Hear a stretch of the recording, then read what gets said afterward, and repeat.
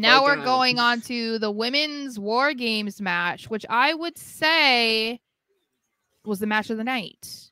And I had a feeling that it was going to open the show. I saw some people who were saying that it should have main evented. I don't think that made any sense, but no.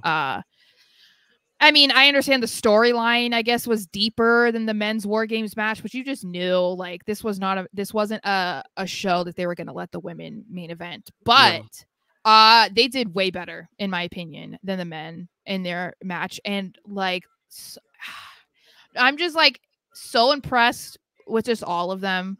Like, especially with, you know, Charlotte, this was her first one.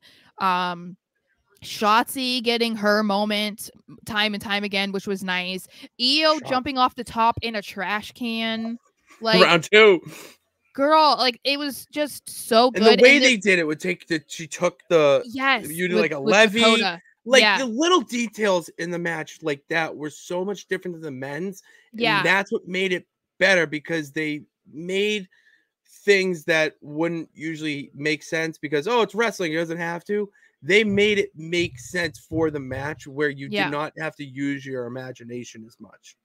And I felt like it just flowed better. Like, there wasn't really any dead time in the women's match, but there was in the men's. And I get sometimes that's unavoidable, but it just felt like there wasn't ever a moment where you were like, oh, like, okay, what's going on? Like, what are they doing?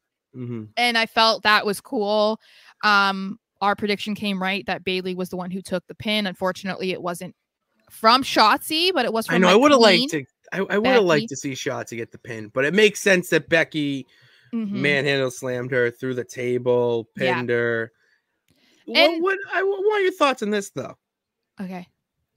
Did you notice that? I mean, obviously, the digital exclusive interview afterwards, but it felt like Damage Control, the other three, could have saved her. And Kairi saying there was one moment in the match where it was the final sequence where Bayley like takes the spear for her, and Kairi's down but not down. Like, she's like dazed, we'll say. And then she's watching Bayley get annihilated by all 4 women. Basically, the finishes, all that. She, in wrestling logic, she had enough time to get up and make a save.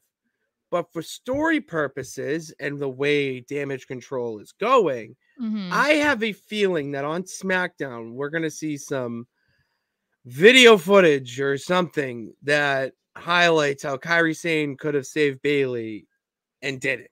It seems like something Bayley would do to defend herself, because I'm sure like it's going to be a conversation, maybe, you know, backstage or in the ring or whatever. It's like, Bayley, like, you lost the match for us, blah blah blah blah blah blah blah, you know. But then that could be her way of being like, okay, well, look, you guys didn't even come and stop this or try and like help me.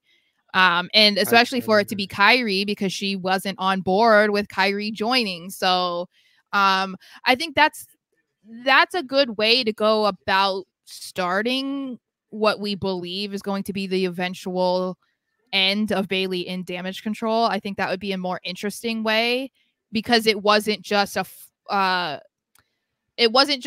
like cut and dry way for Bayley to lose. You know, it wasn't like, oh, she was trying to do too much and then she got too confident, or like, everyone else was, you know, gone. They were all like passed out or something. I'm trying to think of words that I can use.